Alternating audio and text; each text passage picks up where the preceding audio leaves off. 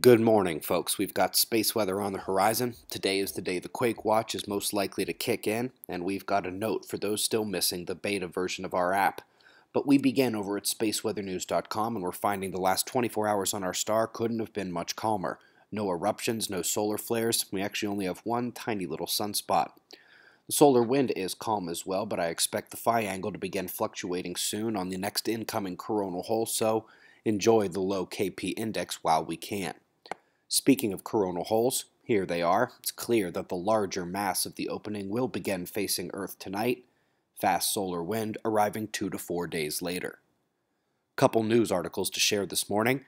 This is NASA's new CO2 model. Hopefully it will explain why the temperatures of Earth sat still during the largest carbon release period on record. Also, they've started ruining their animation videos like The Lift and everyone else online with these enormous blocks of wording that only ruin what you're trying to watch. Up next, interesting article about earthquakes and fault memory. They've added some notes about Cascadia and the San Andreas fault in there as well. Very interesting. Up next, yet another animation ruined with these block letter overlays. Seriously wish that would stop. But the movement of ice is of focus now because the idea you've heard in both our private and public videos probably is right. The polar regions get no sun in the winter and will refreeze no matter what. The only question is how many icebergs or freshwater cold melt will chill the summer waters to be more easily frozen next time. Did you know most of those failing models have Antarctic sea ice as a static ice block over millennia? No wonder we've got 20 years of failed temperature predictions. Anyway, footage is finally making its way to the internet from some of the worst of the cyclone that hit India.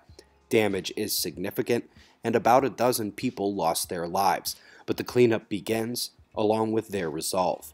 Folks, if you were a Kickstarter founder of the disaster prediction app, I've gone in and looked and every email went out. Those who said they didn't get it, it has come again.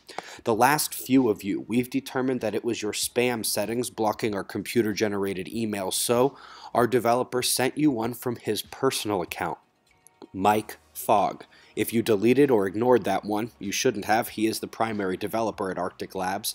If you deleted it or are just lost in this whole process, let's get on board here, guys.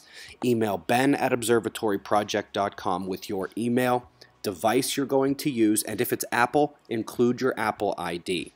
Right now, we've got your pressure and radar forecast, followed by shots of our star to close. It's 4:45 a.m. in the new Valley of the Sun. Eyes open, no fear. Be safe, everyone.